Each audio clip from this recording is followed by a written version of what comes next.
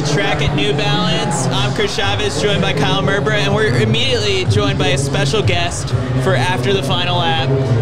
I'm joined by the world record holder, the Olympic gold medalist, the world champion in the 400-meter hurdles, Sydney McLaughlin-Levrone. What's it like being back here at New Balance Nationals? You used to compete here. This is where it all started. I thought that was going to be part of the intro. Yeah, our New Balance Nationals champ back in the day, yeah. This is it. This is the place.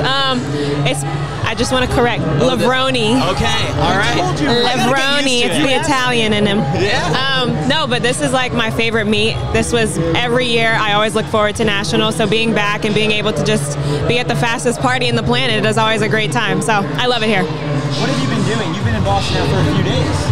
I got in yesterday just for this, and I mean, when I showed up to the track, there was just energy, lots of people screaming and running fast. So I mean, I'm excited to be here today and tomorrow and just see what amazing times I run. So there's probably like a big population of track fans that have like become fans of yours from the recent years, maybe from 2016 onwards, but really before that there was New Balance Nationals. But take us all the way back to like what got you into sport that, you know, there's so many athletes here that are just hooked on it, and it comes from watching people like you back in the day. Both my parents ran track. They put me and all my siblings in it young. And no choice. I mean, we did have a choice. We had no choice about trying it, but we had a choice about choosing it. And I think it chose me, honestly. First race ever, I just felt so free and been doing it ever since. And Nationals for me was just like everybody in the country coming together, competing against the best. It's so awesome. And being able to just see so many people from different places doing the sport that they love is just fantastic. Was it a sibling thing, like that early rivalry you got in the backyard or something, or? We were all naturally competitive, but we're all different in ages, so it just competing against, you know, older siblings was always pushing me to be better. But yeah, we always competed in everything we did, no matter what it was. Would you describe yourself in general outside of the track as a competitive person? 1000%. Always. No anything. Question. Doesn't matter what it is. What extent does this go to? Is it like games of, like even board games, whatever it might be? Whatever it is. Even if we're walking somewhere, I'm going to walk faster. Like, it doesn't matter what it is. I'm going to beat you. And it's the East, right? Thank you. It's the East Coaster in me that just wants to beat you in whatever we're doing. I guess we can segue, because I was going to ask about, you know, Jersey over West Coast now. What do you miss most about being back on the East Coast? Family, man. Yeah. Me and my husband, we love LA. It's great for training and what we're trying to do right now in our lives, but I think long term it's just the connections of family and friends and, you know, those meaningful relationships that it's just hard to do when you're on the other side of the country, you know? Yeah, I mean, Jersey girls, like, you got to let people know out there how you operate a little bit differently. You know what? I'm just trying to put Jersey on the map. I don't care. We're small, but we're mighty. You know what I'm saying? And they may disrespect us. They disrespect us in like every rom-com movie, but it's fine. I'm going to continue to put respect on our name, period. Explain it to us about just like what has made New Jersey track and field like just like the hub for like the biggest stars. It's you, I think. It's man. It's the port girl. Yeah. It's the port girl. Yeah. What side are you on? I am not picking a side. I love Jersey in its entirety. Are you Central? Does that exist? I always tell people I'm Central, but people are like, you are not Central. I'm not even going to get into that debate either. I'm from Jersey. That's all that matters. So Union Catholic, they're here. Yeah. I mean, when you were there, what was the team culture like? And it's leveled up over the years. We're now just like being here, winning titles. It's become just a regular thing. I think I got there at a great time where the women's team was really just figuring out who we were, and the men had already established themselves. And I think from there we just built a culture of excellence in all we did, and striving for that. And I think that Coach McCabe and his team have done a great job continuing that to this point. And it's awesome to see them just so dominant and recruiting people in that just take the program to the next level. Do you go back regularly, or like have you been back? Yeah, I've been back. I've seen the team a few times and just been able to see them and talk to them.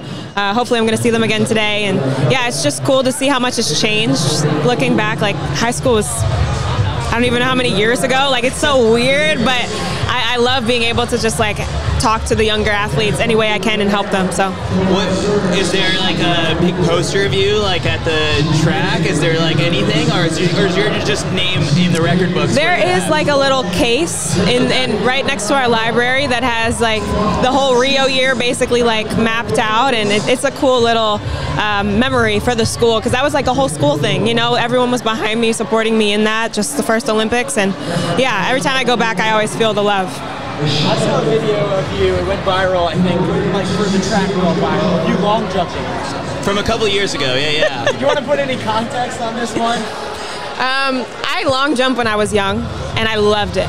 I absolutely loved it. But when I got to high school, you know, I had to stick with the running events. I didn't have time to expand into the jumps as much because, you know, there's relays and open events and all that stuff. But one time, my senior year, I was like, just let me long jump.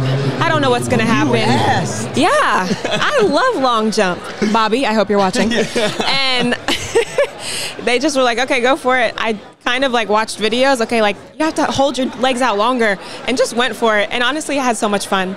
And you know, maybe if the what, I don't know. Say it. You're coming for the God willing, Bobby, you'll let me long jump one time.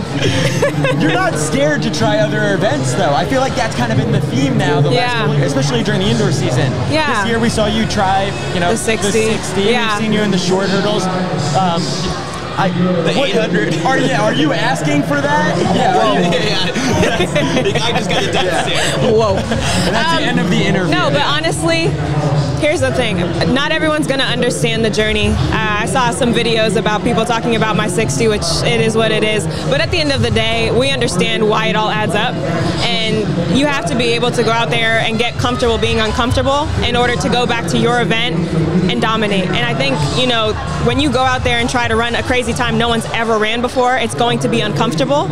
And being able to have that frame of mind of, I'm going to figure out how to make myself comfortable in this is necessary. Is it tough, I guess, during the indoor season to have to like swallow that ego and say, I know this is good for me come August? Yeah, absolutely. And you know, like, it's not always fun, but I think it's worth it, and it's a part of the process. And honestly, for me, I felt like it's helped build my character as not only an athlete, but as a person. And so I kind of love the challenge now of, okay, I don't know exactly how to do this. I'm not made to do this, but I'm going to try my best in it. And whatever happens, I know it's going to work towards what we're trying to do. How quick were you to buy into Bobby's plan? Because it's like his resume and the credentials and everything like speaks for itself. But that first ever meeting that you had with him, where you're like, hey, like, was it? Can you remind me? I guess, like, did he approach you? Did you approach him? How did that all come together? Yeah, I approached him. I saw him on the track one day, and we sat down and had a meeting, and I just kind of expressed like my hopes and dreams and goals as an athlete, and he said that he could make those happen. And I think it always takes time to build that rapport with a coach and that trust. But once I started seeing the results as time progressed, I just knew he knew what he was doing.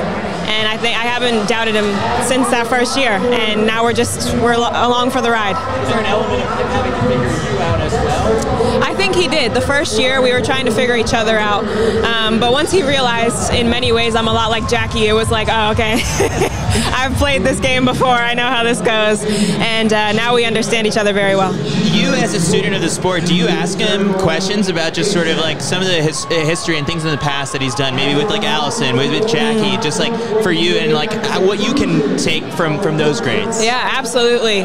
He tells me stories all the time about things that happened, how things played out, why he did things, why he didn't, and it's just cool to have a coach who's been in those positions and has seen the results of that and can implement things that'll work for me now. And I learn a lot about just his heydays and things he's done, and it's cool to be a part of his history and his future. Now, you grew up running track at a young age. Were you a track fan? Did you have posters of athletes on your wall? Maybe actual posters, maybe not. Why don't they have more track posters? We can talk about Can we talk about this? Yeah. Okay. I would have, but I absolutely love the sport. I loved watching the Olympics. I loved watching them run, and I knew I wanted to hold that flag behind me one day and just represent our country well. So yeah, I would say I was a huge fan of the sport and am to this day. Like, I'm about to go watch NCAAs after this. It's right over there. We have it on the side. Oh, there you go. If anything crazy happens, I'm we'll going to look over occasionally. Yeah. When you were talking about just like those conversations and how you expressed to Bobby some dreams that you still have, and it's kind of crazy because like you've accomplished so many of other people's dreams, right? As someday setting a world record or winning an Olympic gold medal. Like I don't necessarily need you to vocalize what some of these unfinished business and boxes you have to check, but is that a challenge for someone at your level to try and think of the next challenge and what you want to accomplish, or is it just sort of like maintaining that greatness and elevating it? Well, I think it's important to know that no race I've ever run has been perfect. And so there's always something I could do better. We don't even know what's actually really possible, you know, and I think we're starting as in this generation of athletes to kind of figure out, oh my gosh, we can break this barrier. We can get under this, you know, second or millisecond, whatever it is. So for me, honestly, it's going out there and continuing to better myself, give all the glory to God, and just push myself to my limits until I can't anymore. Is there a race that still haunts you to this day? Not to bring up tough, but like, is there a race where maybe it's not a complete haunting, but one moment in a race where like, I think if I would have done that differently. Oh man. Yeah, the least mistakes, maybe that 1% that it was like, oh, that would have been different. I mean, I often think back to Doha 2019 and just stuttering on that 8th hurdle. You know, would it have made the difference? I don't know. But I think that's one of those things that encouraged me to want to work on my hurdling skills and work on my step pattern and all of those things. And, you know, if I could have gone back and changed it, I can't say that it would have made a difference. But it's one of those things I'll never know. And I'm just going to use that as motivation in the future to hopefully not do it again. So over the past like 2 months, it's kind of crazy. I've had the chance to sit down with Dalila and with Femke. Now I'm here with you, and I asked them each what happened to the 400 hurdles that has elevated this thing, that you guys just totally changed the game. Yeah, man. And Dalila told me, it was like, we turned it into a sprint. That the splits it takes to get even into that first hurdle, you're just attacking it. Femke totally agreed with it. From your perspective, what totally changed? Yeah, I think, I can't disagree with that. I think we did take it to another level where you have to get out and you have to run it like it's an open 4. And that's why the hurdling is so important, because we are going to take it out and you're going to see, you know, how well you can hold on at the end.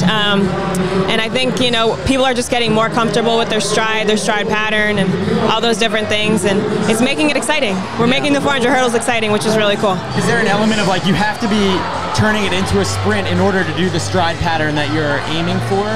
Honestly, I think that depends on the athlete. You know, it depends on how tall you are, how long your natural stride is. It's different for everybody, but I just think in general, it's the mindset of I'm going to attack this race that has really, really changed just the culture of the 400 hurdles.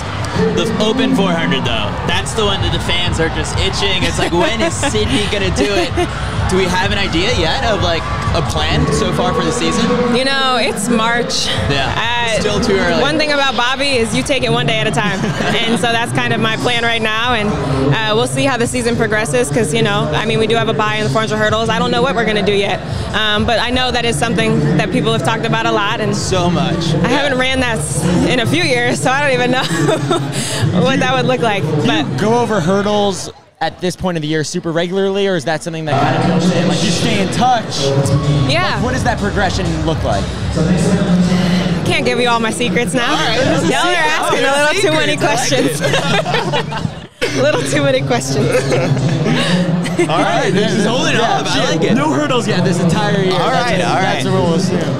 The photo that was posted, I think the other day, you took it of the training group. Like it looked like the Avengers. Yeah, not the Avengers. What is the culture of that team like? It's got to be one of the most fun practices to attend. It's such a great group. We have such an awesome group, just full of not only amazing athletes, but amazing people. And, you know, I can't tell you too much because our group is working on some stuff, but it's really cool to be a part of the culture and just so many driven young people who are just trying to change the sport of track and field. What I love is just the fact that it's like the best case scenario for us is to just like go out to the track that you guys are practicing at and like watch from the fences or something like that. That's the only intel we'll be able to get. I don't even know what we're looking for the majority. Yeah, probably. So, all right, jumping back, you know, thinking about 2019, but then also this past year, and Austin looked like a perfect race. But to you, is it more difficult to go into the off season when you just nail it at the end of the year? Like, is it harder to get up? What do those like couple weeks of off season look like? Yeah. No, I think after a season like that, you just have to decompress. You let your body just relax, your mind relax, because there's a lot that's going on. You're thinking about the race. Could I have done this? Could I have done that? You know, and just you have to detach, and then you come back and you refocus, and then you start working back in. But I think a lot of athletes get burnout because they're so amped up to go back in immediately, and it's such a long season. You have to be patient, and I think for us, we do a great job of just taking those breaks and then getting back into it when we're ready to get back in. Do you have a hard time shutting off outside of practice? No. The second you're done with practice, Yes. you're good. How do you do that? Did you struggle with this? Oh, I was obsessed. I couldn't stop thinking about it. Really? Yeah. I mean, it's great because I feel like my schedule, I have other things going on, so I can't just focus on track. You know, there's sometimes meetings or photo shoots or stuff with my husband, so it's easy to just shift my focus somewhere else. But there are times where it's like you're thinking about a workout or a meet coming up, whatever it is, but I have to remember that my life is not just track and field. And, you know, I love spending time with my husband. I love going to church. I love reading my Bible, all those things that just help bring me back to the center of, like, I'm not just an athlete, you know, and being able to detach is so healthy and so necessary. And you've got an acting career now, I guess, after the SportsCenter commercial. The reviews have been good on it. Thank you. Yeah. It took about 50 tries, that but really? we got it. Well, what was going on? That wasn't your fault, right? No. They just need a lot of different takes. Sometimes Yeah, they switch up the angles. lines, Yeah. angles, all that stuff. It was so much fun, though. And I was just, like, so happy that track and field got a little spot, you know what I'm saying? So it's cool to kind of just immerse ourselves in that world a little bit. I like that. Yeah, I feel like you've done a really good job of starting to transcend beyond the sport. I mean, is that stuff really fun for you? Or? It is. Yeah. It is. I feel there's a little sense of responsibility just to continue to push our sport forward, and I take full responsibility of that, and I want to be able to continue to do that. I think I could have done it more in my earlier years, but I'm taking responsibility for it now, and so these are cool opportunities that I need to leverage for sure. What's the thing that you want to do? It's like go to the Grammys or, you know, meet someone, be in the movie. No, like, I tell people. I told my agent this in the car. I want one Barbie. I don't even need a line of Barbies. I want one Barbie that looks like me that I can give to my daughter one day. That's all I want. That's it. I think I can make that happen. Olympic year. Sydney Barbie. Thank you. That's all I want. I think it's going to happen. Thank you. Yeah, now that you put it out there. I'm praying. We'll tag Barbie in it. Yeah. There we go. That's it. All right, Sydney, final question before we let you go so you can watch some of NCAAs over here. But what are you most excited about in just this time of the sport that we're in right now? Yeah. We're coming off of Olympics, so World Championships, Worlds this year, Yeah. Worlds the year after that, Olympics next year, Worlds the year after that. Like, there's no breaks. No, man. I from the athlete side, it looks like a lot, but I'm just excited about the momentum we're going to gain as a sport, especially heading into these next two Olympics. I think there's so much opportunity to grow the sport of track and field, and I think that's what excites me because we have so many amazing athletes doing so many crazy things right now. So, What can fans do if they're like, I love the sport, I want to see the sport grow? What do you do? How can everyone else help make that push towards, I guess, 2028? honestly, if I'm being honest, I think it starts with us first. Yeah. Not just the athletes, but the federations. And from there, you know, we bring the fans along. So honestly, I think it starts at the top and it works its way down. So 2028 Olympics in LA, they better not introduce you as LA's own. It's always New Jersey. Jersey's own, living in LA. Yeah. That's it. All right, Sydney, I appreciate you taking the time for this. I'll let you get to watching some NCAAs and really taking in all the festivities here at New Balance Nationals. Appreciate you guys. Thanks for having me. so much. Thanks, Sydney. We're going to stay on live and we're going to talk about the races, but appreciate it. Bye. Just kicked Sydney out. There's a 400 about to go on right now. All right, so Kyle, I think we've completed the trifecta of getting all the best 400 hurdlers to sit down with us and talk. We got Dalila, Femke, and now it's Sydney. It's pretty good showing there, you know, a few medals amongst the bunch. All right, so what's been the most exciting thing for you so far at New Balance Nationals today? Today it's been already record-setting. Yeah, I mean, that 400 that we saw on the boys' side, you know, the freshman from Bullis. Quincy Wilson. Oh my God. He should be on his way over here soon. I think that was the highlight for me. I mean, the way that people just exploded in the crowd when he was coming off that turn was, it just, you know, they say it's the fastest party. Like, that was certainly it. I'm really hoping that, you know, we get the Bullis head coach here as well when he comes up, because, I mean, that's a team that just piles on the trophies at a meet like this, and so learning a little bit more about that team culture would be really cool. But what about you? Do you have a highlight so far? Today, I felt like the day just built and built and built, and then there was an unbelievable window there of track and field in which race after race was so exciting. Yeah, the 5K was a little surprising to me, with Tyrone winning because all eyes were on Lex Young coming into it, and rightfully so. I mean, like, he's someone who's like got the accolades, the fastest personal best on paper from his outdoor run, and he's coming back from injury, and so I mean, like, you spoke to him, he seems to be still in pretty good spirits that this is a building block towards the outdoor season. Yeah, he was definitely in good spirits, and I think just looking at as a whole, in which we have the national record, another 13:59 athlete, a 14 flat. Like, that depth is incredible. Fourth place, I believe, was 14:12 in a junior. And so just seeing all the athletes coming together and being able to push themselves and not being afraid to just go for it from the gun. Yeah.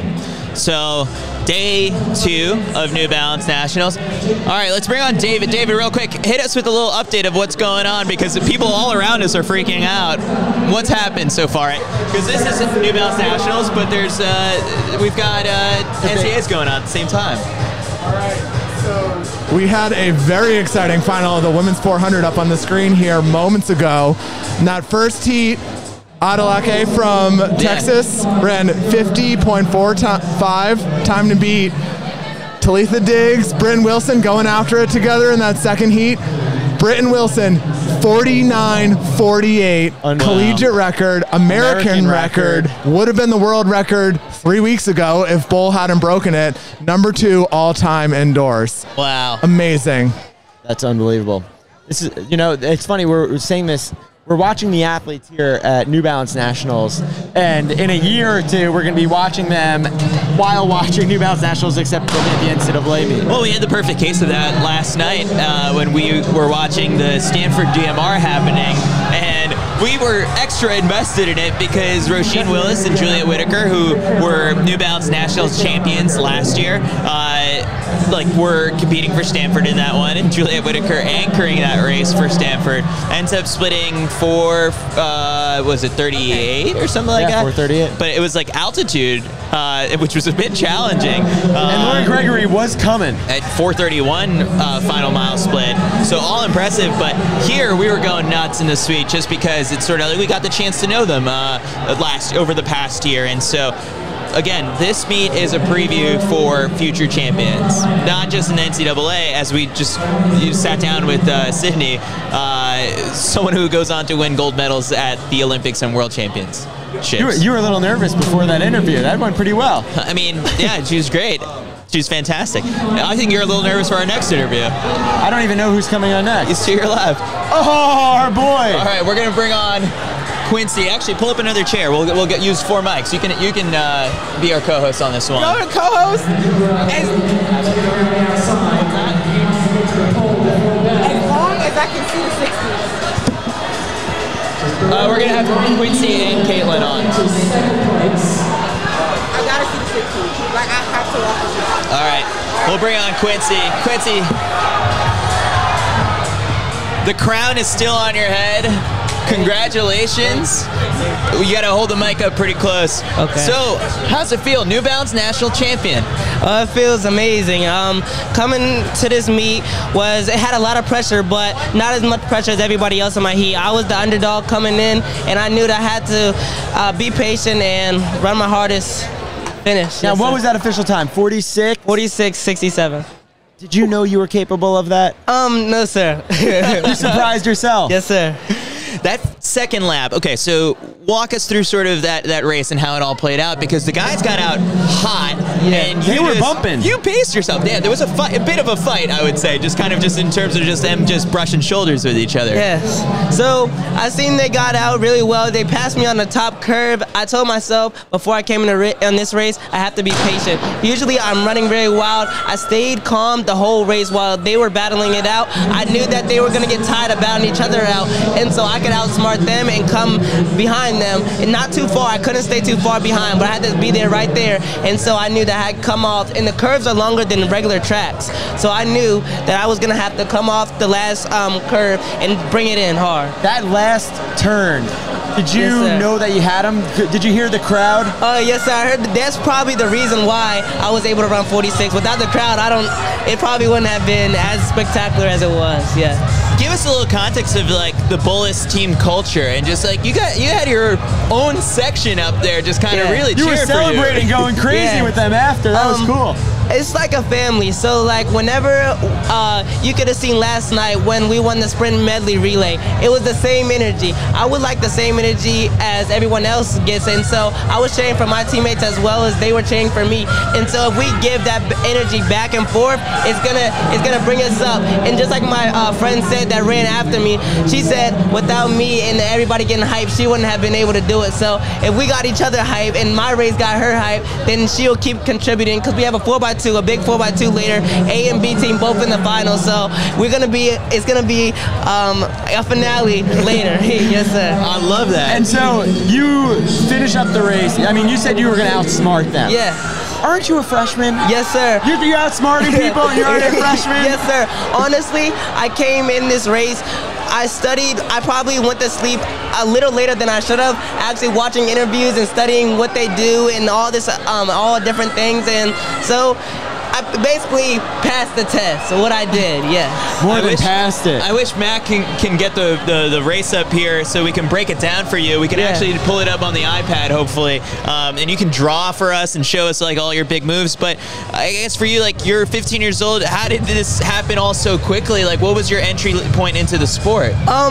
I was 8 years old, and no, I started out when I was 7. I wasn't able to go to the Junior Olympics. I lost by 0.1 seconds to go to the Junior Olympics when I was 7 years old. I told myself from there on, I had something. That moment was the time of my life. And from there in the 400, 8 years old, 9 years old, 10 years old, 11 years old, 12 years old, 13, 14, 15, I've won a national championship in the 400. And so it means everything to me. Come back each year racing new competitors. But this year, it was special because I wasn't just racing age group. I was racing against 17-year-olds, 18-year-olds. I looked at the list, and it was all 12th graders and one 11th grader and one 9th grader. So seeing the 9 on the list means like a lot. Now, you said before the race the thing that you were maybe most excited for was getting an opportunity to meet Sydney. Yes. I think you got an opportunity to meet Sydney. I couldn't even believe my eyes. Like I was stunned. Yes. That's that final 100. You saw her at the finish line. That's what got you that final 50. Yes, sir. I love it.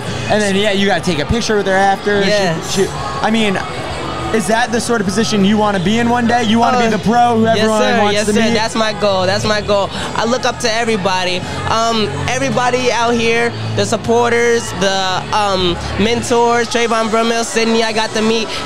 It's everything. Like, I'm thankful for you guys bringing me and able to meet these, because without them, I don't think I would be as hype as I was to run. Yeah. Is this maybe one of the coolest meets you've ever been at? Yes, this and Millrose game this year. I've had a lot of opportunities to run at big stages, and these big stages, I can't wait till I got 3 more years of high school left, and I can't wait to see what comes. So you're running the 4x200? 4x4. Okay, you're doing the 4x400. Yes, sir. I'm guessing you're anchor? Yes, sir. How's the team look for that? We look pretty good. Everybody's well, and they're excited for my race, so yes, sir. You're going to take the crown off for that? Yes, sir. Are you going to sleep with this thing on? I'm just going to be right next to me. yes. I love that. Yes, sir. So do you like have other pros that you look up to? Yes. Honestly, before I ran for track 757, and I was in Virginia, and my coach was Grant Holloway. His dad was my coach, and so yes, I look up to him. I look up to every single athlete. Everybody's inspiration. Like everybody out here, I take little tips from everybody to take it on the track. So yes. Why do I feel like we're going to be talking to Quincy for many, many more years to come? I think so too. I think we'll be interviewing you at your first Olympic trials, at potentially the Olympics and stuff. Like the future is so bright for you. Thank you. 46 is unbelievable. Like I guess. I'm just we're watching the NCAA meet right now, and like you're already like getting ready to get competitive with the big guys. What do you do next? Like how do you keep getting faster from here?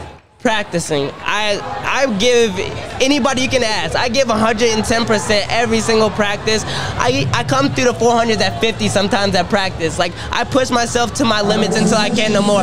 Every week I usually throw up at least once a week, but I know that tells me that I'm pushing myself as hard as I can no matter what. And we have like a great team, and we push each other every day because that's the only way we can get better. So yeah. Is the 400 your favorite event? Yes, it is. Yes, it is. What do you love about it? I don't have to. I can stay patient. Like in the 60 or the 100, if you do something wrong, the race is over. You can come back off of a little mistake and be able to run your race. And also the 400 is probably one of the hardest races. And if you can run that, you're a man. Yes. Yeah. What's the goal now, outdoors? You're in 46.6. Like, what do you do? What's the outdoor season look like? I don't even know what to say next. So I hope I can run better than what I ran today in outdoor, but I don't know what the future holds for me, and keep practicing hard, and you never know what we can see outdoor. I feel like we'll see you at Penn Relays. You're going to get yourself a big Penn Relays wheel and a watch or something like yes, that. Yes, sir. I hope so. You've got a lot of good things to look forward to. All right. Well, Quincy, we appreciate you taking the time for this. We're gonna pull up the race here. Okay. And you're going to walk us through and talk to us about what exactly you're thinking as it's going on. Okay. Let's see. We'll pull it up right over here. So don't freak out. All right. Well, let me get this thing started. All right. The start. What's going through your head? Them right there, they are pulling on to me. I'm telling myself I gotta stay focused. I gotta stay focused on my race. I have to run my own race. They're coming out extremely hard, and right when they break into this turn, they started bumping each other. I tell myself, stay calm. This is what, see right here, they start bumping each other. And I took my long turn like I would regularly, and they're still battling it out. I knew that. Oh, here we go. I think it jumped. Fast forward. Jumped a little bit. That was a moment.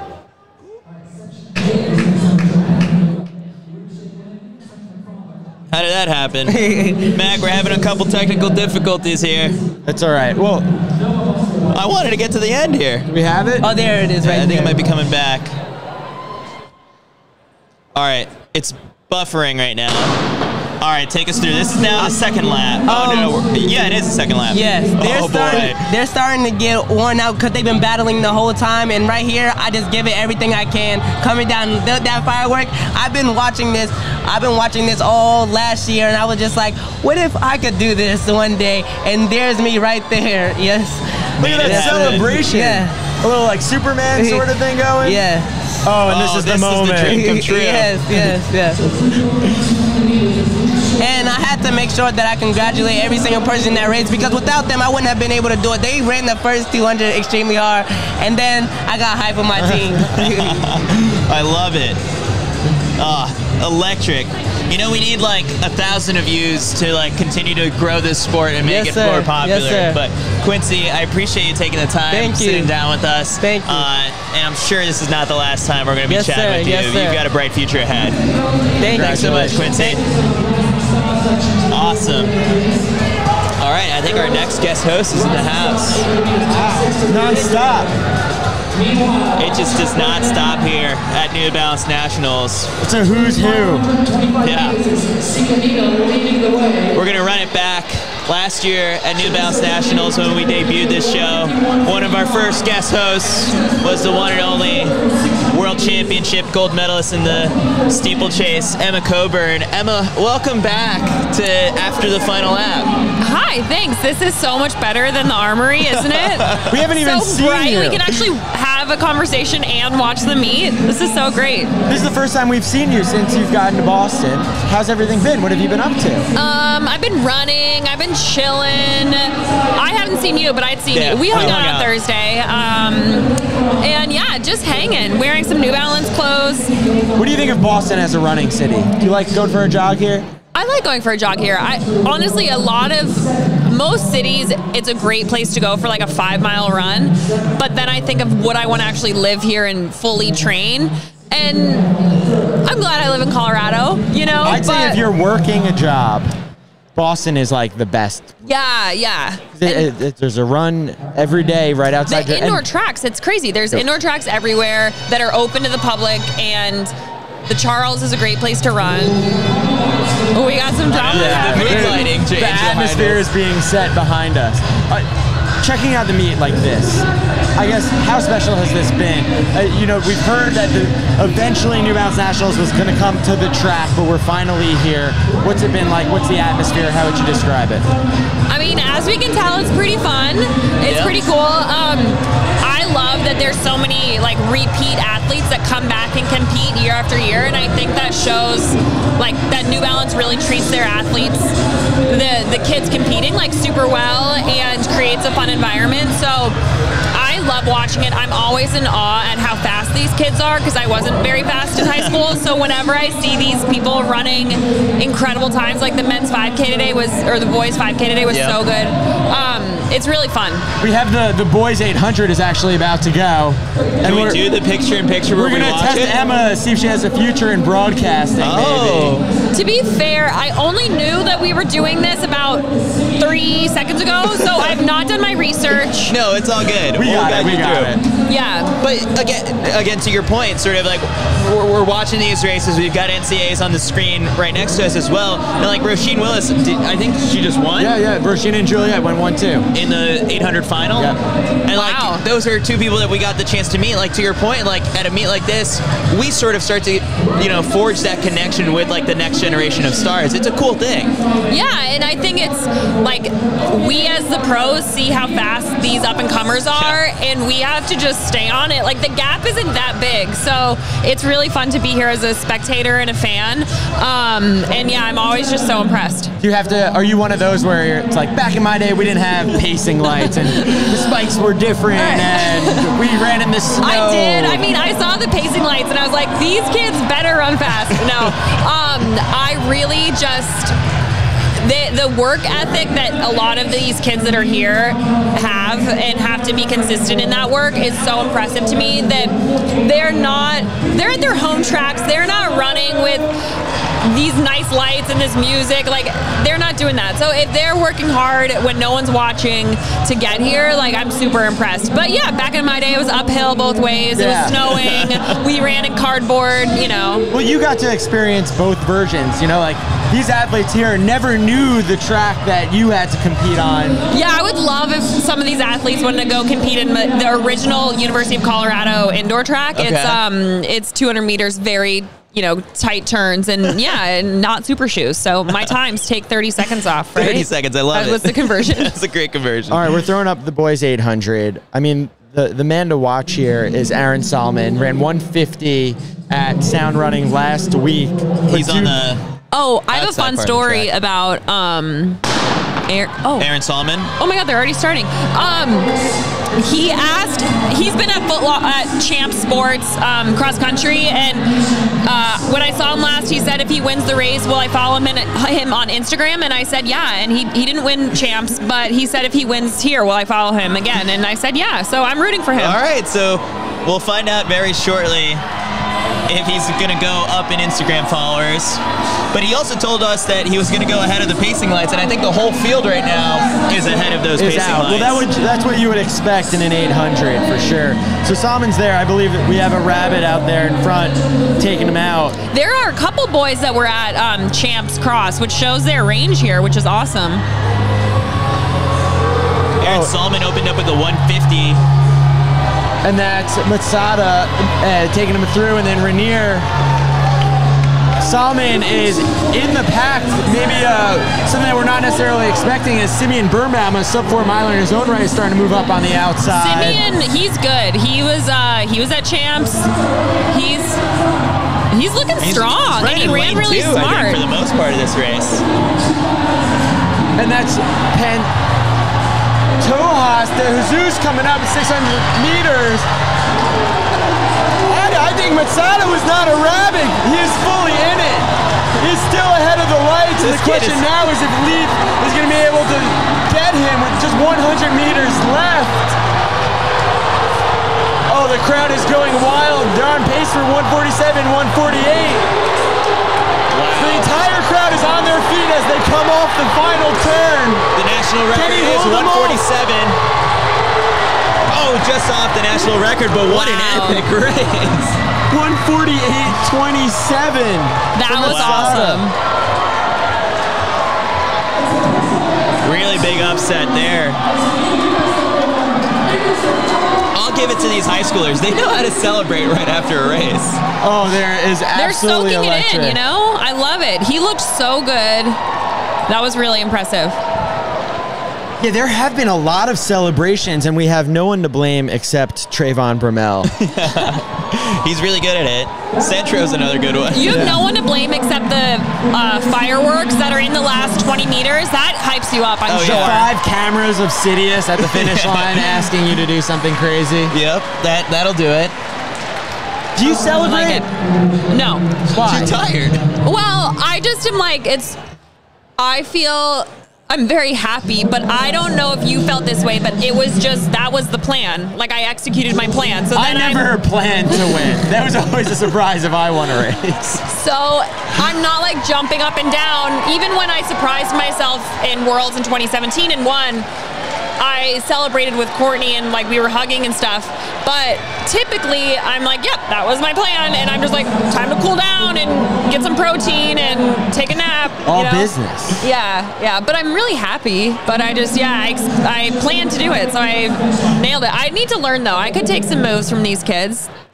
In a steeplechase, I guess you could celebrate coming off the final barrier if you got enough room on the next person. Yeah, you can't celebrate do like too much a 360, jump off of it, do some moves. But no, the one time my very first international steeplechase at the London Diamond League in 2011, a long time ago, the winner finished as I was jumping that last hurdle, last barrier, and they shot off a cannon as a celebration. And I was like, that is not okay, because we're still racing and doing stuff like the New Balance Nationals firework display, that's appropriate, but like don't shoot off a cannon. That causes some chaos. That's not a good idea. It's like the Hunger Games or something. It was. For everyone who didn't win the race, they shot off a cannon. Yeah. It was like everyone just stop in place where you are and give up because you lost. Oh my God. In terms of like ways that we should make the sport more fun for fans, like here we're doing a lot of experimenting. You see the lights, the music, the entrances. Do you have any bright ideas that we can experiment with? I'll leave it to the experts, but I do appreciate when those intros are, as a fan, I just love when those intros, they've done it at World Champs a couple times. They did it here for Grand Prix and for New Balance Nationals. When those intros are intricate, it just makes you feel, as the athlete experiencing it and as the viewer, they're like, this is special and this is cool, and the athletes deserve to feel like badasses, like you're about to go do something really special and rare. So I love that part of it, and the rest of it I'll leave to you guys. I don't think we're in charge of that sort of thing. No, we do what we can every now and then. Last time, I guess we chatted here a couple of weeks ago. We were talking about how you're going to Australia. How was it now that we got you back on? Thank you so much, Kyle, for tweeting. I owe my happiness to you. It was so fun. I loved it. I will, I'm on the record now, if I ever get invited back, I will go. Yeah, you did say that. Now you have to go. I know. I'm going to, no, but I will. I loved it that much. Because the 2K, the 10K is so hard. A 2K relay, so fun. There's nothing to lose. The course was really challenging, but we had a really, really good time. And yeah, Australia is just a cool place to go. You were the only person to hurdle the tires. Was that true? As far as I know. At least by choice. Yeah, exactly. And we were messing around when we did our pre-meet shakeout. And because there were the 2 men on the team, the USA team are also steeplers, and we were just joking around of we'll jump over these, and I sarcastically hurdled and did it successfully, but I just wanted to know. Ironically. Yeah, it was. It was uphill too, right? So kooky.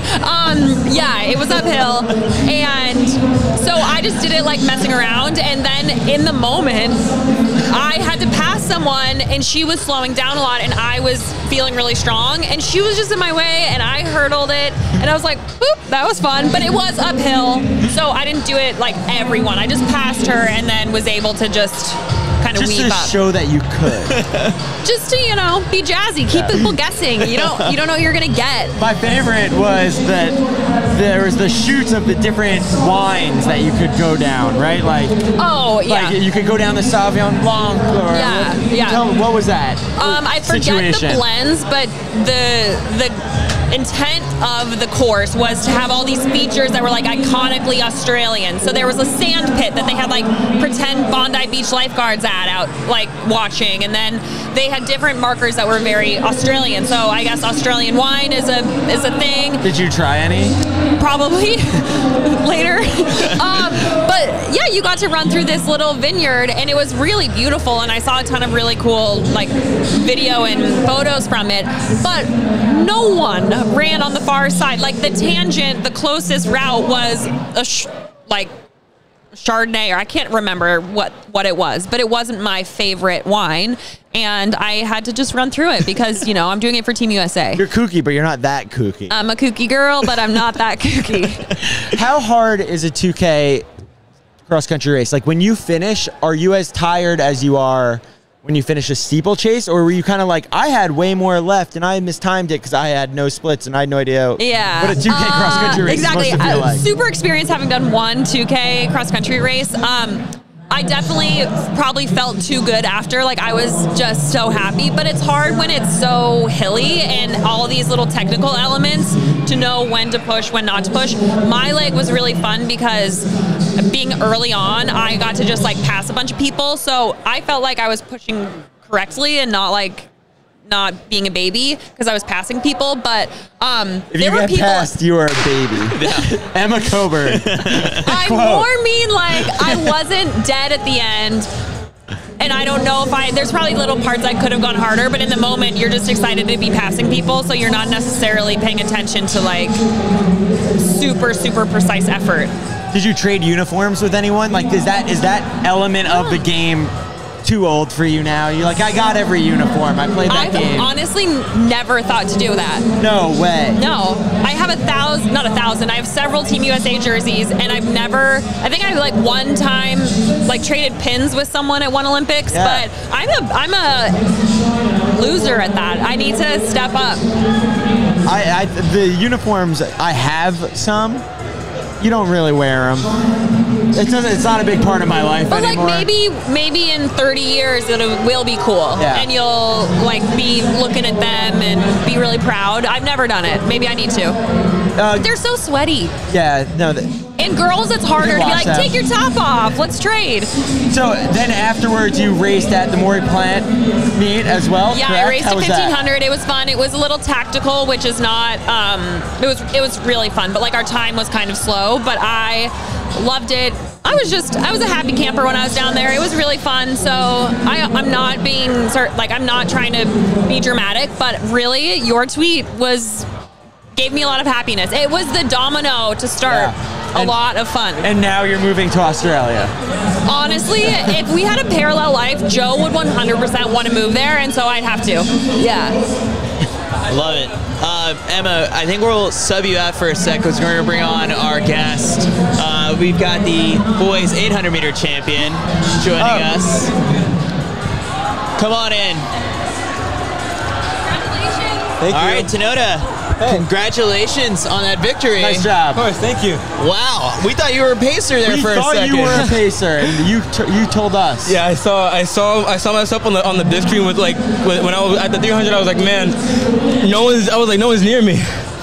Coming into this race, did you feel like a little bit of the underdog in this one? Of course, like Aaron Solomon has talked about chasing the record coming into this, but like, for you, I guess, where did you come from for this one?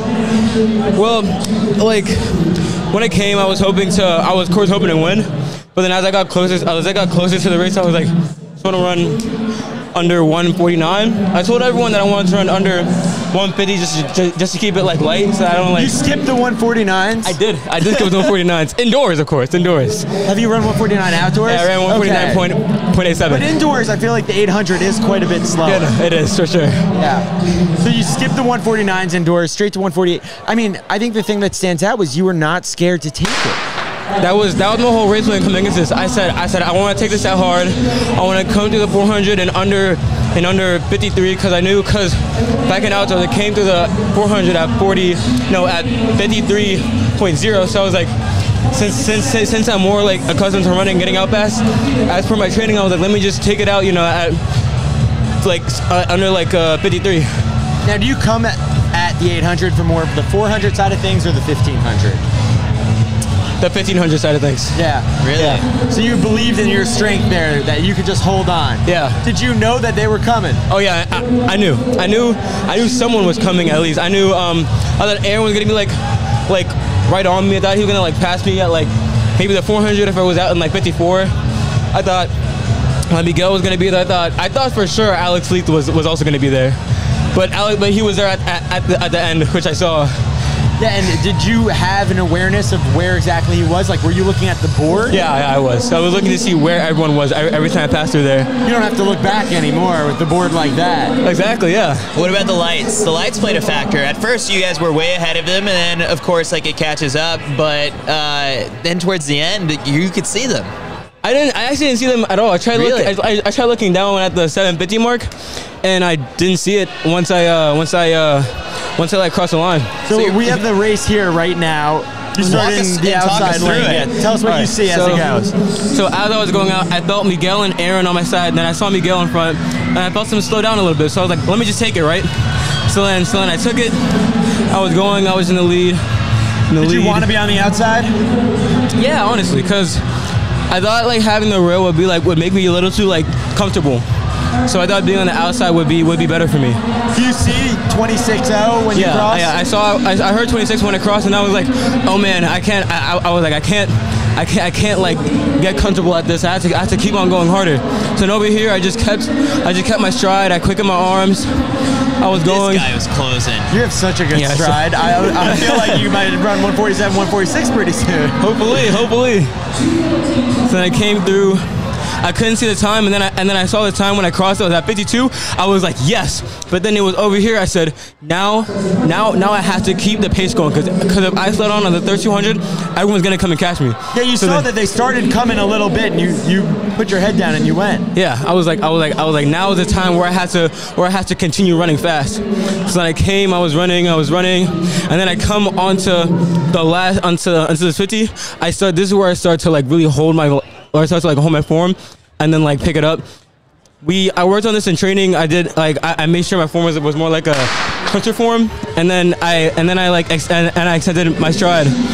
So then I was going, and then I looked up at the board. I saw him coming. So I was like, oh man. This is the I was scared. I was scared. I was like, this guy's actually just like on my shoulder. And so then this is where I really started to push, and then I started to grit over here, and then over here I was pumping my arms, pumping them. I saw 147, then 148. As I was crossing, I was like, no way I just did that. I crossed, I was like, no way I just did that. And the celebration with the tape, so fun. That was crazy. I felt so happy when I won and I came through in 148. Is this the biggest win of your career? For certain, the biggest one, the biggest PR. Fastest time I've ran overall over my whole PR in any race I've ever ran. This is a race that I'm the most proud of. And what do you do now? Like, where do you go from here? At this point, I think I might try for the outdoor record. There you go. Well, a lot of men have tried. A lot of people tried. Granville record, but it's crazy. I know it's gonna be super hard, but if I just did what I did here, but in better fitness and with better and on an outdoor track, I think I could do it sometime in like maybe June. I think. Are you a senior? Yeah, I'm a senior. Where are we going next year? Georgetown. Oh, very good. They've had a few good 800 runners. Yeah, there. They have Matthew P over there. Yeah. Very So exciting. give us a little context as to like your training setup right now. Who's your coach? Like, what's that been like? I have a private coach. Her name is Chris. I train with my school about like 3 times a week. Over like during the weekdays, and I go over to train with her during like 2 days of the week. On those 2 days is where I do like more like speed training, and then days that I'm not with her, I do like more like endurance runs or like recovery runs, because my school doesn't have a track, so I can't really do like aerobic track stuff there. So I do all my track work with my private coach. So how long have you been in the sport? Are you like one of those kids? We're just talking to Quincy, who was saying he started when he was 7 years old. Are you a lifer? I started this when I was a freshman. Yeah. I started. I only did cross country because I thought I wouldn't make the soccer team because I was really, really small. But I heard everyone makes cross country, so I was like, why not do cross country? I did cross country in middle school, and I had like 8 meets total, and I won all of them. So I was like, let me see what I can do in high school. And then I was planning to go back to soccer after the fall season ended, but then everyone was like, no, you're fast, man. Stay and do track. So I was like, why not? So then everything basically led up to this. What do you love about it? The running, definitely the friends I make. There's no one toxic in track. Everyone's always putting everyone's always putting each other up. There's no one that's like, oh no, you're slow. You shouldn't run. There's no one who said that to me. So I think I should encourage others so that they can also hopefully one day come to love track. Do you love the pro side of the sport? I mean, we had Sydney here earlier. It's before the race. I don't think she held the finish line tape for you, but do you follow the pros? Are you a fan? Yeah, of course. I follow the pros. I follow this is a little basic, but one of my favorite runners is Donovan Brazier. Yeah. Since I remember at Worlds when he ran the 800, everyone in the front went out in 49 high, 50 low, and then he came through 52, and then he came through the last 400 looking super duper strong and smooth, and he passed everyone and he won. Well, you ran more like a David Rudisha today. Yeah, I did. I just took it out, led, and hoped that I didn't die. Was this the big one for you this weekend? Do you have anything else going on? I have the mile tomorrow, actually. What are the hopes there? I just hope to get top 6. That's it. Because I'm a little low on the endurance side compared to most of the milers. My speed is there, so maybe at the end I can pick off 1 or 2 people, but I just want to stay with the front pack and hope for good things to come. What's the mile PR right now? 4:10. Okay. But 148.2 indicates a little bit faster than 4:10. Exactly. So I'm hoping to at least get my state record, which is 4:08.2. So in a race like tomorrow, that's definitely going to be possible. Awesome. Well, we'll let you get to recovering and doing all your stuff so that you're ready for that race. Tanoda, I appreciate you taking the time for this. Maybe we see you again tomorrow. Yeah, maybe. Win again, you get to sit back in the seat here. Oh, really? Yeah. Okay, I'll try. All right. Appreciate it. Thank you so much. Congratulations. Awesome. All right, Kyle. We just keep getting guests after guests on this show. Appreciate it, man. Thank you. Appreciate it. All right, we're going to bring on... We'll bring on Christian. Christian Noble, New Balance's own, Boston's boy. Yeah. They showing up to the track today, they asked if he had a ticket or credential, and he just said, I live here. I just walked in and said, I live here. Was going up, showed my little pass. I didn't have a badge or anything. I was like, I work here, kind of. All right, so what have you made of New Balance Nationals? This is my first time at New Balance Nationals, actually, really? For indoors. I didn't go in high school, but I mean the atmosphere is insane. I didn't even watch it in high school. I wasn't really following that much, but the atmosphere is crazy. The kids have been running crazy. To be on the infield for the 5K and hold the tape was electric. So. As a professional, it's kind of interesting. You don't get to just hang out at track meets too often. You're always there on business. Yeah. Watching the athletes, are you kind of getting a little itch of I wish I was out there right now. I want to hop in that 5. I mean, you could have done something off a pace like that. Yeah. No, it's so much fun. I mean, like you said, being a pro and at the track meets, you're kind of tucked away in a corner, headphones in, just kind of being in the zone, and to kick back and just watch races all day it's been a lot of fun. I'm not going to race again until May, and I'm already itching to get back out there. So, yeah, I love it. So we got the chance to have Sydney on here and talk to her about kind of her experience competing at this meet and then getting to, the level that she's at in her career. But I guess, what do you think, athletes could learn from a story like yours, where it was oh, yeah, you didn't compete at New Balance indoors, and you ran Division II. There's still a pathway for the pro life. Yeah. I didn't have the crazy success story right away. yeah, I think you hit it right on the dot. You know, not the path most taken. You know, didn't make nationals. Like almost dead last at Foot Locker. But yeah, I mean, there's a story for everybody, and just because you're not winning these races, you know, that's okay. You know, there's still time. You're young. You know, this isn't the end of the world if you don't win or break a record, or you know, even if you get dead last, that's okay. Yeah, I think that's like one of the hardest challenges for high school athletes is because everyone's on their own path right now. And I know for me personally, like I was 5'0" standing on the line against guys with beards, and it's tough, right? Like knowing that you're at a different part in your career and your progression, and you just have to focus on yourself. Yeah. Do you feel that now as a pro, or it's like, no, like I know it's my first year as a pro, it doesn't matter.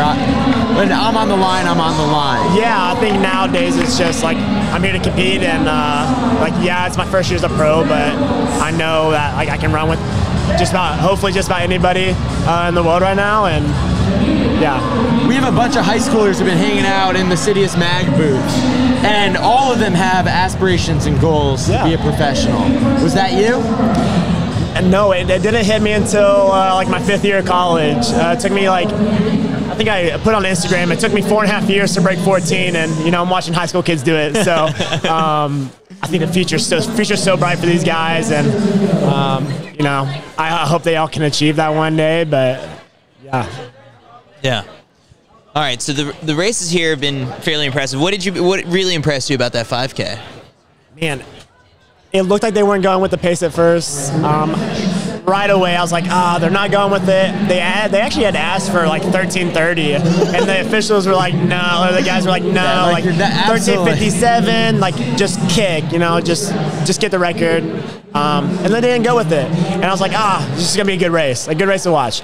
And then they slowly crept and got on it, and he like got it right at the line, and it was awesome to watch. It was epic. Are you super impressed by high schoolers' ability to run the 5K? Because even when you were in high school, it wasn't super common for high schoolers to run it. I mean, most of these guys, lifetime mileage is like relatively low. Yeah. You know, probably most of them don't have 10,000 miles on their legs in their life, and they have to come out and try and break 14 minutes in a 5K if they want to win national title. How do you think high school kids have evolved to be able to do an event, and it's now a regular part of the program? Yeah, I think, you know, the shoes or the tracks are changing, but I think the mindset of high school kids is quickly changing of, I can do that, you know, why not me? And yeah, I mean, even the kids right here, like changing the high school landscape forever. I mean, every race, it's like, I can do that, I can break 4, like I can break 147. I think if more kids are just believing themselves that, you know, they can push the limits, and I think the next generation of kids that are maybe 8th or 9th graders right now, this is going to be them in a few years, and maybe they want to push the limits that these guys have set. When you're over here signing autographs, taking pictures, meeting the high schoolers, what do high schoolers ask you most? They ask a lot of recruiting questions. They ask a lot about Division II, or like maybe some college experience that I've had, or like why D2, you know, why should I go D2, or do you have schools that you recommend? I just try to like inform kids on the right questions to ask when talking to colleges. Don't get caught up in like the show or the basketball game. You know, look at progression. Talk to freshmen that year. What's training been like? You know, ask the important questions, because the gear's only cool for, you know, 3 semesters, and then you start getting the same stuff. And I think running fast is a little bit more fun than the gear, but yeah. It's such an important decision that we put on like 16-year-old kids. It really is. Although I will say, like nowadays, like Division II, you guys would field like a pretty all-star, like the best Division II runners ever would field an amazing DMR if it was you. There was the photo recently. It was like you, Ribbich, Bassett. Who would be the Drew Wendell? That is a good team. That is a good team. That's the A squad right there. So the game has changed very quickly. It really has, because like even though like we're seeing times run this weekend at the D2 championships and the D3 championships that you know, a decade ago we probably would have been like, wait, that would have been a really good seed at D1. So how are things going right now for you? You know, off season, like did you took a couple weeks off after the indoor season? Yeah, so after US Champs, just decided to take a down week, just run really easy mileage, like 30 minutes a day. went home for a few days. Oh, see the fam? Yeah, go see the fam out in Texas. Enjoyed nice 80-degree weather. Got away from Boston, and then we went to Las Vegas for like a marketing retreat with the people who represent us. And then, yeah, just back, and I'm like 3 workouts in, and I'm not going to race till May 25th, probably LA, and yeah, nice. Just building up. That is a good training block. Do you enjoy this part of the season when you just see like, all right, it looks like the next 10 weeks is train and watch Netflix? Yeah. College me would have said no, but I really enjoyed the fall. I really enjoyed March training. I love the build up now. In college, I was very, let's race every weekend. I'll just race in the shape. I raced like 33 times last year. Looking back, I don't know how I did that or maintained that. But yeah, I love the build up. I love the hills. I love the tempos. You hear about the high schoolers like tripling this weekend, right? The double threshold thing is catching on all in all even circles. the high school kids are double thresholding at New Balance Nationals. Yeah, like Ellie Shea running the 2 mile and 5K. Like that's insane. And the mile and 800, I think. Like that's four really heavy races. You're gonna leave here with a lot of national titles potentially. Yeah. But that's how legends get started. Yeah. Well, it's interesting because you can totally make your name as a high school athlete. Mm-hmm. At a meet like this. And we see it all the time. Like a lot of high schoolers' favorite athletes are other high schoolers because it's so relatable, right? Yeah. You are going to 9 periods a day at school and you have to wake up at the crack of dawn and do homework, and it's like a very comparable, similar situation, and they get placed on a pedestal, I feel like, and those become the favorite athletes, not necessarily everyone looking up to the college or pro athletes. Yeah. Who was your favorite athlete growing up? I was like a Ritz, Webb, Ryan Hall guy, you know. The big 3 was kind of my timing. Yeah. I'm with Sydney in like her thought process that we need more posters again. We do need more. Have you ever seen yourself on a poster? No. Want like one? a poster? Yeah, like I think Lee just put one up. Oh, really? In like our locker room. Yeah. So that's about it, though. Yeah, we need more posters. We need cards. We need like trading cards. Yeah, trading cards. This all ties into that whole idea of making it a little bit more aspirational, right? Like you aspire to be like the guy on your wall. I mean, Craig Mottram. I had a Craig Mottram poster that he had signed, and like talk about guys that I looked up to. Yeah. So and you're looking at him every day, and when you're training in high school, it's like one day I want to be like that. Yeah. And now he's a coach. Yeah. My college roommate Thomas, when we were freshmen, hung up a picture of Nick Simmons, and like I had no idea who that was. I was like, you gotta explain who this dude is. This dude I'm gonna be looking at for the next 9 months. I'm gonna need to know who that is. And he explained like Nick Simmons and like D3 and American champ, and it was just like super cool that he had that person to look at, and like I never did that because I didn't follow running as much as he did. But yeah, it's like cool to have someone to look up to like that. All right, are we gonna do this thing again back where we put on the race on screen while we watch? They're doing the mood lighting. Oh, wow. This is pretty impressive. Showing off some capabilities we haven't seen yet. Wow, look at this. The fastest party. This is very sick. What's the over-under? 204? No, 208. Let's go 208 as the over-under. Because I remember last year the race was Roisin Willis, Juliet Whitaker, and those two push in a race together could probably break 2 minutes, but they weren't quite there yet. And I think they ended up running like 204. For these athletes, this must be an adrenaline rush like they have never experienced before. Did you know that the flares that they're doing it's cold? Yeah, I heard that recently. Yeah, it's not actual fire. It's a little safer. Very safe. Like the fire department doesn't have to sit here and watch. This is really cool. What was the coolest race atmosphere that you've ever been a part of? Like a Diamond League? Yeah, I mean, Millrose does. Millrose does it. What about an outdoor meet? World Relays. Oh. Yeah, they had the drums going. Okay. No, because that was in the Bahamas? Where did you do yours? Yeah. Run This Town by Rihanna. Great song. I like the big part of the Yeah, Mac has made a big deal. Mac is very excited behind us about the lights situation. Major proponent for like just the entertainment side of the sport. We said every athlete in the championship race should have like a walkout song that they submit and you play it as they run out. Like 15 seconds of it. What would be yours? Something by Chloe. Oh, okay. She's just performing tonight. But I had we did it actually when I was in Little League. I went to like a fancy baseball tournament once, and then like they made us all submit a CD for our team. This is back when they used CDs to play songs, and Drop so like the tape. we all had like a track number assigned to us, and so I went up to the plate and I had Ludacris's "Move, Bitch, Get Out the Way." That was allowed in Little League?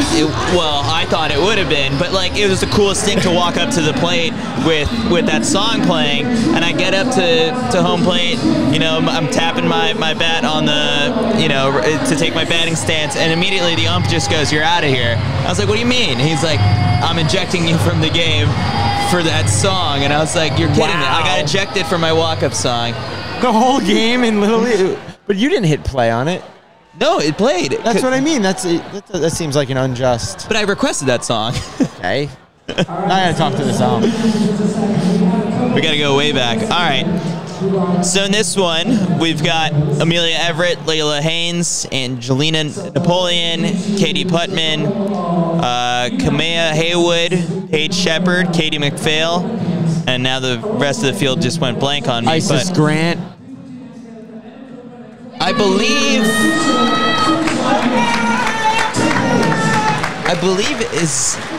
Isabel is in it. Yep. Isabel is in it. Isabel is the outdoor champion, so she's one to watch. Also one of the funniest interviews that I've gotten to do for the past couple days. Here's Emma. She made her way down from the CITIUS MAG set to hang out with Cory.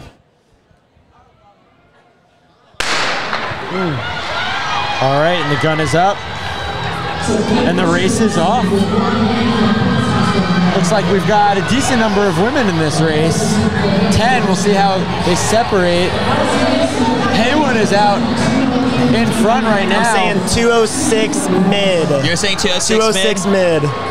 This is not a slow pace. Haywood approaching 200 meters. 29. Wow. Haynes and Leith right behind her, starting to close the gap. Content to let Haywood do the work, but not for long. Haynes moving into second place, taking over, going into 300 meters. Wow. We are fully stretched out. I mean, we are on flat 201 pace. Wow. As we approach 400 meters. Just IMG Elite. Wow. 60.5. Haynes is continuing to push the pace. As Ince makes a move around Haywood and starts chasing down. Does she wait? Does she tuck back in? She's running in lane 2. Bell lap. Oh, makes that definitive pass, and it's Ince coming up. Bell lap, 200 meters to go. 132.5. I think we might see that under here. Ince is starting to pull away from the field. Wow, okay. Haynes is looking at the back of her. That's a lot of real estate for Isabel. Looks like it She might made her just move be up to too far. third, but quickly moves into second. It is all Although she is Ince. closing. 50 meters to go. Coming off that final turn, Ince is just staring at the clock. She's ahead of those lights. Wow. This is all her. What's the time on the clock as the flares are going off? Woo! 2:04.77. Wow. Allison Ince, your New Balance Nationals girls 800 meter champion. I believe this isn't the first race of hers that you've called. You called her, she won the mile at the Trials of Miles New York City meet. She always does well when I'm calling it. She do. This one's for you, Kyle.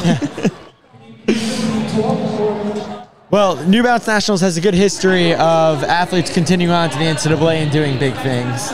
Yeah, so look for Allison Ince to win the NCAA title in the years to come. I mean, look at that. It was 4 or 5 women under 210. Yeah, and I mean, 7 women total under 210. That is depth right there. And then to have to cross the finish line and immediately be interviewed by 2 Olympians. Like, probably a little starstruck. You're still trying to digest the fact that you won a national title. You got to make the most of that moment, too. It was last year, Natalie Cook on our show. We're just like, hey, would you run with us tomorrow? Yeah. Shoot your shot. Follow me on Instagram. Yeah.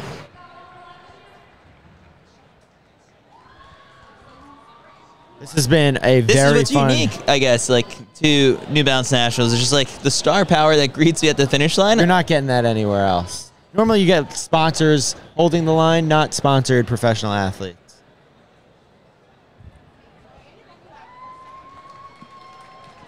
All right, we're going to swap out Christian now. All right, Christian, thanks for joining us. Millie, how's it going? What's up, gang? How you doing? Good. I mean, how could you be... You just feel amazing being at this in this environment. What have you made of being here?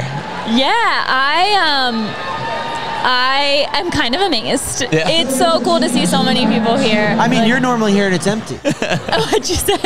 When you're here, it's normally empty, right? Empty. Oh yeah, like in the late hours of the night when you're just like, I gotta get that double in. Like, you wish there were this many people here. You're like, maybe I'll remember them when I'm like grinding away. I'm like, oh, it's worth it. That'll be easy to visualize for sure. Yeah. Oh my gosh. Yeah. I'm kind of. Are you guys amazed? I can't believe how much fun it's been. Yeah. Well, the times that these kids are running is also kind of crazy. The depth. Yeah. You know, it's like not just one kid running quickly, it's 10 of them. I feel like that's what's different because I ran a lot of these meets when I was in high school, and like you always had like those couple of kids who are really, really good, but now it's like there's like 10 or 11 and they like can't fill these heats, and it is there's so many good kids out there. Take us back. Okay. You know, now you're a professional athlete, but how did we arrive here today? What was your entry into the sport? So I ran I ran a lot in high school. Was really good coming out of high school. One of my favorite memories ever is from a New Balance Nationals meet when I got second to Alexa Ephraimson. She ran something crazy, like 4:35 or something. I think I ran 4:43 that day. Oh, that's not crazy at all. And then, well, I was like, that's good. Is that good? I think that's pretty good. And then, but you know, you're comparing yourself to the next person and you're like, it's not as good as that. Yeah. But at the time, high school record holder. Yeah. But social media is so different. Like when I was, you don't have it. You don't know who's out there now. Like you can see what is everybody doing? Who's going to be at the race? Then I'm like, who's Alexa Ephraimson? And now I'm like, oh, okay, it makes sense that she was so good at the time. But yeah, went to college at Providence College, and then that's how I found New Balance and the team, and yeah, smooth. Now, when you were in high school, do you have the social media in the way that these kids have it? Like they're following all their competitors day in, day out. They have YouTube channels. Was that a thing for you?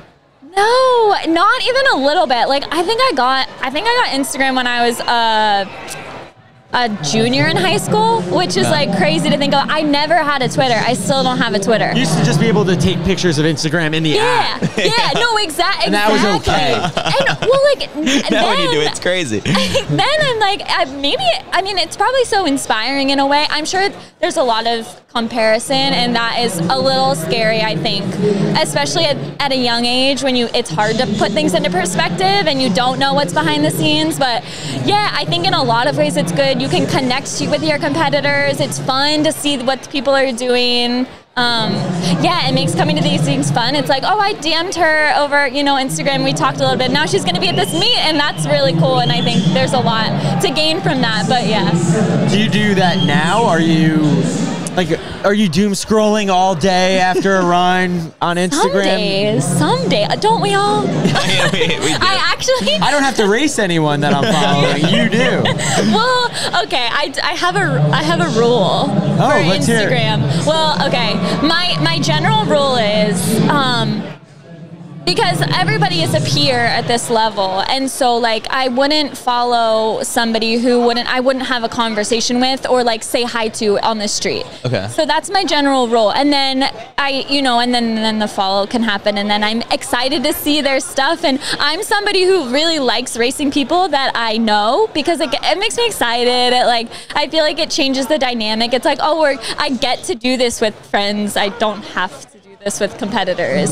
Someone that you raced one time, you don't need to know what their like Saturday night plans are, where they're going to dinner. Yeah, well, and it's not like I hope it doesn't come off as like an ego thing, but it's more of like a protection thing where it's like I don't necessarily. Is that going to help my running? Do they care? And it's not even just for running, but you wouldn't do that with a friend or like a stranger. Yeah. Do you know what I mean? I've made that mistake before. It's like I met one person once, and then like I'm following them, and it's like, oh no, I don't care. 3 months later. Mute. Yeah, I guess mute is the way to go, or restrict them. Yeah, whatever. there's like plenty of people that I look up to in this sport. I don't know. A follow can be kind of arbitrary, I suppose, but I don't. Yeah, I hope that doesn't come off as an ego thing. I feel like it's for me. I feel like it's a good role for like, yeah, I care about what they're posting. I want to see what they're posting. Because I know we would have a conversation or like talk to each other in the street kind of thing. We were having this conversation with Trey yesterday when he was on, and he was saying that when he was younger, he didn't look up to pro athletes. Oh. Because he was like, I'm going to be a pro athlete. Yeah, it's your peer. Yeah, like I'm going to be Yeah. Why would I follow? I'm not following them. I'm beating them. They can follow me. Yeah, it's them. Yeah, they can follow me. I kind of admire that. I was like, I did not have that much self-belief in myself. Do you think that like helps the mindset? Do you think that like would propel somebody in a way? Yeah, I mean, I think when you're operating in such slim margins, having that belief, that might be your advantage. That's what you bring to the line that no one else can. I do feel like distance runners aren't necessarily like that. Like, no, we don't have swagger like a 100-meter way global less medalist would. Sometimes I watch. We have something to learn from sprinters. Sometimes I watch sprinters and I'm like, I need a fraction. I need 1/25th of that. Yeah. Like, distance runners are like hiding in the bathroom beforehand, being like, "Why am I doing this?" I'm like on the line and I'm like, 10K. I'm like, good luck, everybody. Yeah. Let's all have a blast. It's gonna I be hope so everybody fun. has fun today. Like, I know I need like a tiny bit more of like. I'm like actually rooting for you to win. I hope me. Oh, don't worry about me. I don't even want to be here. Yeah. Well. So how have things been going in training and race plans? I guess like we were just talking to Christian, like the next 10 weeks, he's looking at the schedule. It's like all training. Yeah, it is. No, it's going to be a lot of training. We have an extra month before USA is this year, so a lot of base right now. I came off a really big injury last spring. That's right. I had 3 stress reactions. How does that happen? I don't know.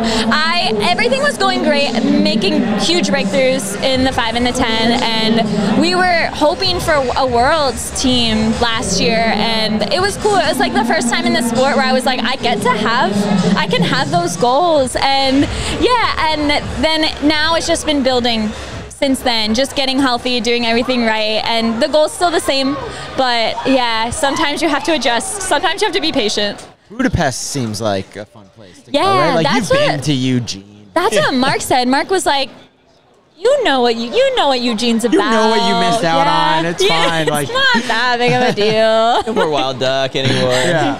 It's fine. Oh, R.I.P. Yeah, R.I.P. That's sad. true. That's where you meet people that you accidentally follow on Instagram. That's when the follow happens. Actually, is the like 2 a.m. like, oh yeah, let me follow you. Yeah. This is gonna be in the morning. You're like, why did I follow so many people last night? Who is this person? the walk home. Yeah. Well, I have done that a couple of times. Yeah. Well, do we know when we're going to see you race and really open up here? That is a good question. Yeah. Thanks. I just thought of it.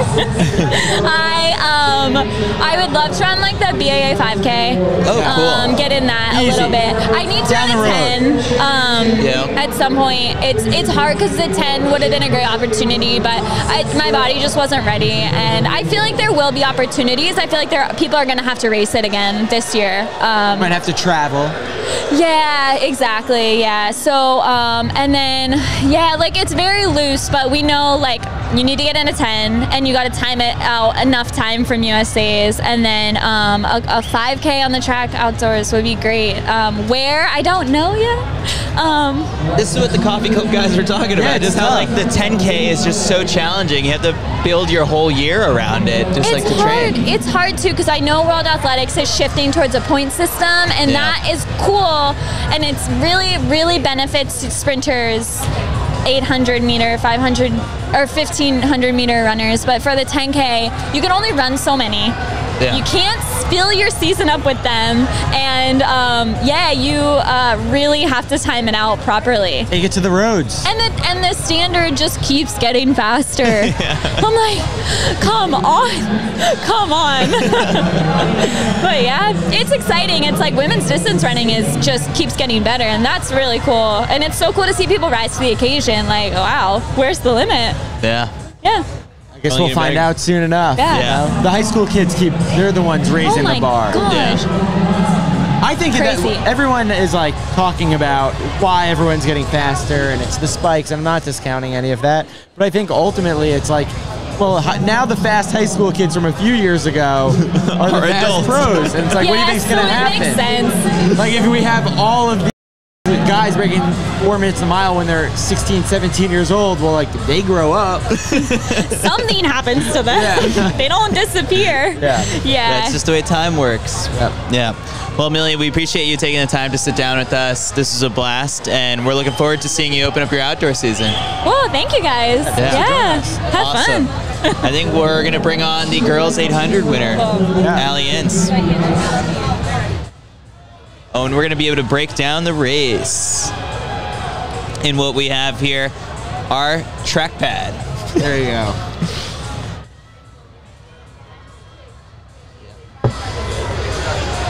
All right, Allie. Congratulations. Thank you. How are you feeling after that? Pretty great. Yeah, that was an awesome atmosphere. So New Balance national champion in the girls 800. How's that title feel? Feels pretty great. I knew coming in that there was just going to be great girls, and then that start when the lights went off and the pacing lights kind of went crazy, that was awesome. Just got you in the mood, ready to race. So knew it was going to be a special day to go out there and compete hard. Have you ever had to deal with that adrenaline beforehand? I mean, I can only imagine how exciting that was to hear the crowd going crazy, seeing the lights, and all eyes suddenly on you. Yeah, there's definitely been big races. I'd say this is one of the biggest meets I've ever been at, for sure. It's a great scene, and so honestly, just like with attention and knowing that there's great competition, kind of just gets you ready to go and makes it, I feel like, a little more easier to race hard. Did you know coming in that 204 was in the cards today? Yeah, we had the pacing lights going through at 1 flat for the 400, and then coming back at 64. So we had it set right at 204, but honestly I didn't really focus at all on the pacing lights. Girls took it out fast, so had people to chase us was awesome. So didn't really have to worry about the pace, just had to run off a feel and compete. What have you made of just kind of like the high school girls 800 scene over the last couple of years? Last year we saw Juliet and Roisin do their thing, and they're crushing it at the NCAA level now, and so you're a part of just kind of this generation of stars. Yeah, the 800 in recent years has just been crazy, and I was so fortunate to get to know Juliet and Roisin, and I think what's so special about the 800 and honestly just in track in general is how people mentor one another and are so kind to the up-and-coming classes, and I think that's why people continue to get better, because we're constantly getting knowledge from people who are older than us, and so just so thankful for the running community and people who just give feedback and advice and share their knowledge. Now, are you a senior? I'm a junior. You're a junior, Yep. Okay, so you're only just starting the whole college process. Yeah, just starting. Very exciting. Well, we have the race here that we would love to watch with you and kind of have you commentate, walk us through what's going on, different points. Take us inside your mind, I guess. All right, it sounds good. All right, so the race gets off to right from the line. How are you, figuring out your position here? Yeah, so the pacer was right in the inside, so just kind of knew I had to get out fast and secure the position right behind her. And so there's a little bumping right there, but just had to make sure we got in right behind her. And then just kind of, I saw the other girl in lane 1 had took off, so I knew I was like, okay, we got to get going. And we were coming through pretty fast, wanting to be around 30, so I think I went through around 30, 31. Girls in front a little faster, so then right here just kind of had to start making up some ground. And yeah, this is, where are you? Is this you right here? Yeah, I think I'm right in front of that girl, yeah. That's yep, right there. All right. Yeah, I mean, there's a little bit of distance there between you and the pace. Are you concerned in any way? I definitely knew that they were speeding up, so I was like, I can't sit back too much. I gotta get going right now. So I think I waited until this curve and then started to make my move. I didn't want to make it on the curve because I didn't want to waste some distance. So right here, I think I passed the pacer and then just kind of was gonna slowly make my way up on the straightaway. When you make that pass, you want to make it quite definitively, it looks like. Yeah. Tuck right back in. Yeah, I guess I waited and then I kind of went on this straightaway. Yeah, so right here I was just kind of like, I think there was like a little over like maybe 300 meters left, so I was like, all right, time to go, just gotta gut out the rest, no slowing down now. How much does this hurt at this point? It hurts, but it's also exciting because every step you're getting closer to the finish line, and coming through at 200 to go, you can see like it's gonna be a pretty good time. You just gotta keep going for one more lap. Come through in 1:32. Have you seen that time before? Is that a familiar spot? Yeah, I've definitely seen, I think, 1:32 before, maybe 1:30. But the thing is, like, I struggled sophomore year to freshman year closing pretty hard. So I think the endurance has finally built up a little bit more. So it's more of just a consistent 3 laps. Are you aware of this gap right here? On the board. Do you know that you've got it made? The last, coming through the last 100, I was looking on the big board and I saw a little bit of a gap, but didn't know how accurate it was, so I just kept pushing. But no, that's Isabel right behind you, right? Yeah, she killed it. She had an awesome time. There you are. How good does that feel to break that tape? It felt really good. Coming down that last final stretch was pretty rewarding. And now, where do we go from here? I mean, you're the New Balance Nationals champion. You just ran 2:04. What's next? Well, we got the mile tomorrow, so we'll see how that goes. I'm excited. Great competition. Just gonna sit in that group, and a good time's gonna hopefully come, and so that's really exciting. And then from here on out, got some meets with my team, so I think we'll get a few 400s in and just kind of build the speed back up for the 800 and mile, and just kind of have fun with the 4x4. And so yeah. How much confidence does that give you to know that racing a group of milers tomorrow that you've got a 2:04 in you? Yeah, it gives pretty good confidence for that closing 400 to know that I got some speed in me, but they'll all have speed in them too. So it'll be a fun race. We'll see what happens, but just overall so excited. And then after the race, you got to meet 2 Olympians, oh my gosh, yes. Coburn and Cory McGee. What was that like? That was just crazy. That was awesome. Like a dream come true. Such just idol them. Like they're amazing. I feel like everyone looks up to them. So just crazy to get to meet them. It was awesome. Well, Allison, I guess we'll let you get to your cool down and really properly celebrate with your team and your family and friends. So thanks for coming on our show. Yeah, thank you. Appreciate it. Congrats. All right, Kyle. I think that might be it for us here. Saturday, New Balance Nationals. What have you made of the day? I mean, it was just non-stop action this evening. Non-stop gas. Unbelievable. Highlight of the day. Highlight of the day. Quincy? Yeah, Quincy. Yeah. His interview was phenomenal. I'm so glad we got to speak with him after. And, just having had the opportunity to hear from him earlier in the week, you got to root for him. Like, we knew. I was invested. We knew the type of guy he was. We knew some of the story. And now, I don't want to put too much pressure on a 15-year-old kid, but, now I'm like, is this the future? Is a 15-year-old running 46.6 indoors is that's generational. That's unbelievable. It gets you really excited, and I guess we haven't done our This Week in Track and Field podcast this week because we were working here, but my buy for this week, I'm buying Quincy Wilson stock right now. No, this was super fun, and just I mean, as a side note, seeing the athletes and having an opportunity to get to know them and talk to them, see their excitement in meeting the professional athletes, like that's the highlight. That's my favorite thing about here. I think what we ultimately are always trying to do is how do we bridge that gap? How do we get the 6,000 kids that are here running to follow the collegiates and the professionals and really become like lifelong fans of the sport? Just like us. Just like us, lifers. And I think those little interactions and the opportunity to get an autograph and a picture goes a really long way into buying in. All right, well, we got to go and give some people our autographs. Yes, a long line. There's a long line of people waiting for us. Hey, everyone, well, thanks for tuning in to After the Final Lap here on the CITIUS MAG YouTube channel. We will catch you guys again tomorrow. Be sure to subscribe to our channel. Follow us on all our social platforms as we're keeping you updated with, we've got reels from the finish line. We got photos and graphics and records are falling left and right, so be sure to follow us on Instagram and Twitter to keep up with everything. I'm Chris Chavez. This is Kyle Merber. I love track and field.